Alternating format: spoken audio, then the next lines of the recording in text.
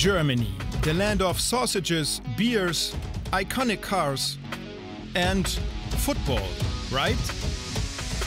But those days are over. Germany are no longer part of the elite in modern football. Germany are going home from this World Cup. Japan have done it again! Damit ist Deutschland raus, zum zweiten Mal in Folge. Ich glaube, was man so ein bisschen verpasst hat in den letzten Jahren, ist, sich auf das Wesentliche wieder zu konzentrieren, also auf den Fußball. Hansi Flick has been sacked. Julian Nagelsmann has been picked as the new coach. What is going on in German football? Too much politics, some say. Just focus on the game and play football.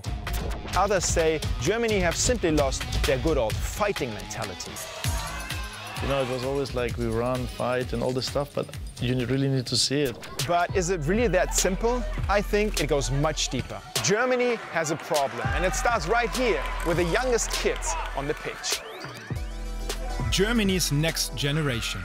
They dream of becoming stars in the Bundesliga and the national team. But all these exciting talents we've seen in Germany lately are not German. Even Germany's biggest prospect spent most of his childhood in England, Jamal Musiala. He was developed at Chelsea and Southampton. A huge talent pool, but we do not give them the best education. Germany are struggling to develop world-class players in almost every position. No elite fullbacks, no world-class number 9 strikers. Long gone are the days of Miroslav Klose and Philipp Lahm. Some nations like Spain or England bring more players to an absolute top level. We have Florian Wirtz, and of course we do. But why haven't we got 10? What is going wrong in German football? We meet legends, coaches and critics to find out more. How can Germany reform itself to get back to the top? Let's go find out, shall we? Let's start with the facts. Football still is the most popular sport in Germany by far. The German FA is the biggest sports federation worldwide. 1.3 million kids under 14 play the beautiful game. The problem? Many of these kids stop playing when they get older. Only 400,000 are left in the 15 to 18 age group. And that number is decreasing every year. Only a few will eventually make it and become pros. But German under-23 players are getting less and less playing time in the Bundesliga, from 21% in 2010 to just 6% in 2020. Als Deutschland mit 81 Millionen Menschen, alle spielen Fußball, vielleicht auch nicht richtig gut werden mussten im Nachwuchsfußball, weil du es trotzdem immer irgendwie hinkriegst, dass gute Spieler rauskommen. Aber jetzt machen es die anderen Nationen zu gut. So the German FA came up with a plan. We need to rethink youth football. We need to overhaul the system, change youth football as we know it. A revolution in German football. The German FA implemented a new format in kids football, and it's getting rolled out all over the country, mandatory from the 2024 season. A huge challenge, because in Germany you have 21 local football associations below the FA with their own interests. The new game format looks like this, not just 2 but 4 mini goals and smaller pitches and teams with only 3 to 4 players. In which way does that help developing the skills so they can maybe be successful maybe at a later stage in their career?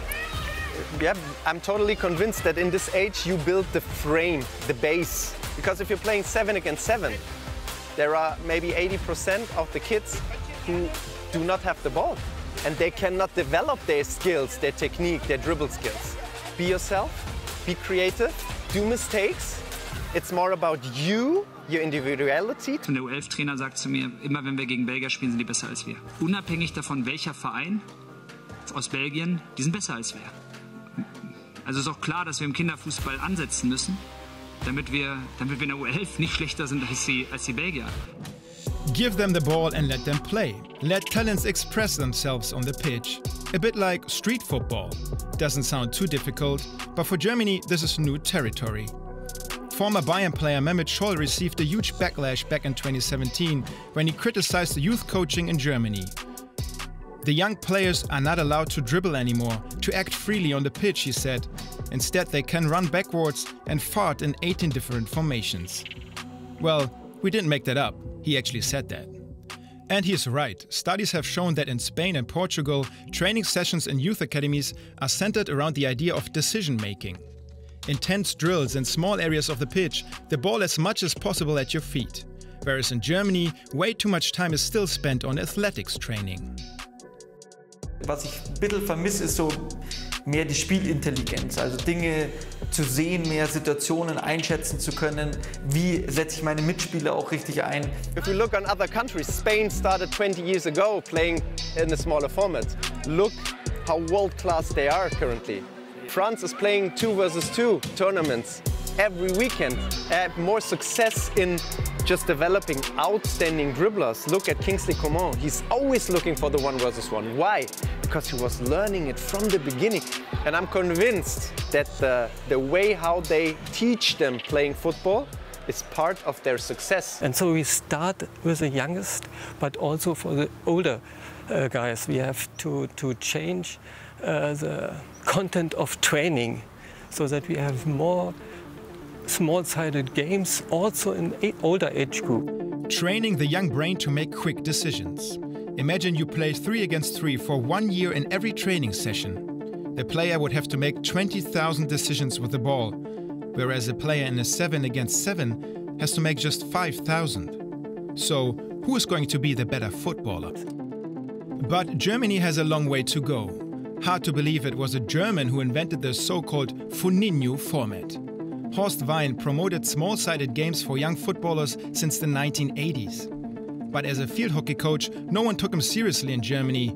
So he moved to Spain, where he lived in Barcelona for many years and became an icon. Cómo estimular la imaginación, la fantasía y la creatividad, que normalmente son capacidades innatas. Wright has inspired coaches around the world, from Barcelona's youth academy to Arrigo Sacchi in Italy. No wonder Barcelona tops the list of clubs which produce the most players for the top 5 European leagues. Here you can see the best youth academies in Europe. Spain and France both have 7 clubs in the top 25, and there are only 2 clubs from Germany. Bayern Munich and Borussia Dortmund are nowhere to be seen. In the past you had homegrown Bavarians. But these days, Germany's biggest clubs rarely develop outstanding players in their youth ranks. They often buy talent from abroad, from France, the UK, even from the US. Christian Pulisic and Gio Reyna, for example, were first brought into Dortmund's under-19 squads. In the under-19 teams, there are 3 to 6, 7 international players. If you're always searching around you, you will always find a better one and don't have the time to develop the one you have.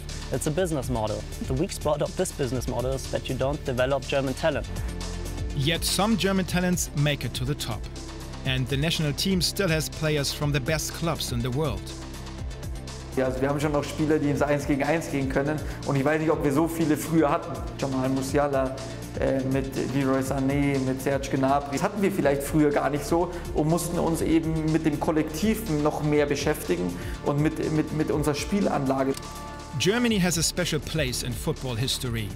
German football was feared worldwide for other qualities than fancy footwork. From 1954 to 2014, Germany never had the best players, but they had the best team. And one thing was certain, they knew how to win. It's very important that we actually are able to show our German abilities, the DNA, what we actually get well respected from the other countries. So, you know, it was always like we run, fight and all this stuff, but you really need to see it. Germany has always been about hard work and efficiency. Not only on the football pitch, also when it comes to everyday life and business. Das Abenteuer unserer Zeit, der Griff nach der Perfektion. After World War II, Germany quickly rose to become one of the strongest economies in the world, the #1 export nation. In football, they wanted to be superior too. They became obsessed with winning, and it put pressure on the next generations. Ich glaube, dass die deutsche Mannschaft über Jahre hinaus nicht zu besiegen sein wird. Das tut mir leid für den Rest der Welt, aber wir werden für die nächsten Jahre nicht zu besiegen sein. Just as much as he was wrong back then, the people in 2014 were wrong to consider that we just have to move on the way we did. Kind of feeling perpetuated itself into winning all the time and expecting to win all the time. If you look at the 80s, we went to every final. It was a final or a semi-final without Germany. Did not happen. We don't have the time anymore to develop talent because we are always in win now mode. Yeah, the whole academies, the whole teams, the whole training staff is always in win now mode. And when Germany failed to win, they are in crisis mode. Like back in the year 2000, the German team crashed out of the Euros at the group stages. The football was awful, with the average age in the squad over 31. The German FA and its leading clubs took action. They launched a multi-million euro campaign to promote young talent, the famous reboot. The entire system of developing young players in Germany was revamped. Kids were scouted all over the country, and Bundesliga clubs had to run so-called youth performance centers. Nowadays, Germany has 57 of these centers, with many second and third division clubs part of the program. And it did pay off. Many of the 2014 World Cup winners were products of these newly created youth performance centers. German football reinvented itself and conquered the world. It was right to come up with an infrastructure and with possibilities that weren't there, but were so badly needed. And now it's some sort of a decadent moment. It is sort of, it's working against its own interests. So why is one of the best systems in the world now failing? It looks like German football is obsessed with scouting and selection. There is selection of kids at very, very early age. We have a high amount of fluctuation. If the kid is not the right kid anymore after 1 year, there's a bunch of other kids waiting, maybe with better physical attributes. So there's no more consistency in the work and in the education. And the standout talents, those who stay in the academies, are pampered 24/7. Coaches organized everything very well. They organized every step, every pass, every move of the player was the idea of the coach. For an academy player in Germany, life and even school are both built around training. Breakfast in the morning, it's all you can eat at the buffet. You're spoiled for choice. You hop on the shuttle bus, which you can't miss because it will always wait to bring you to training. You'll never forget to bring your kit, because someone has washed and folded it for you. Besides that, dozens of other staff members will run around you, trying to make your life easy. Even nutritionists and video analysts have become a thing at youth level. It's a football bubble.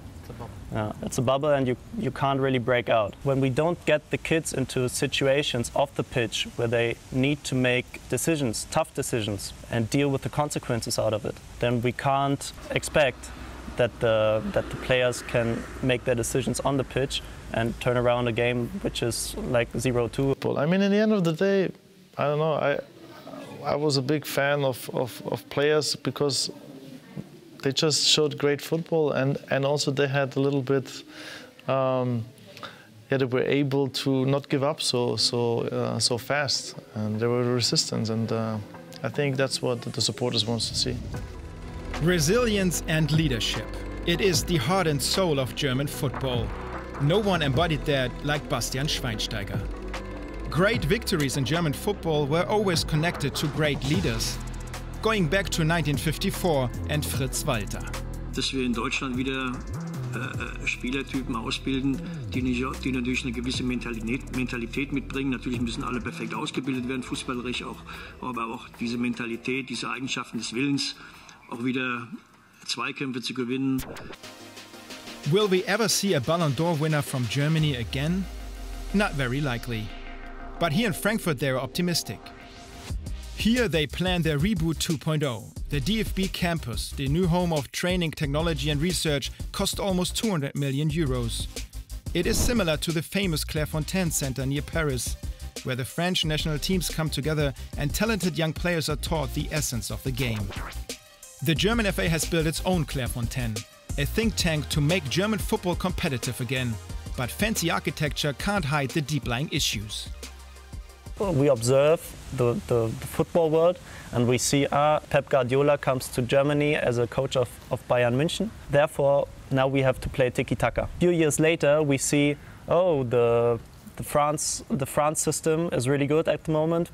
Let's do it like them. It all starts with a universal German football philosophy besides winning.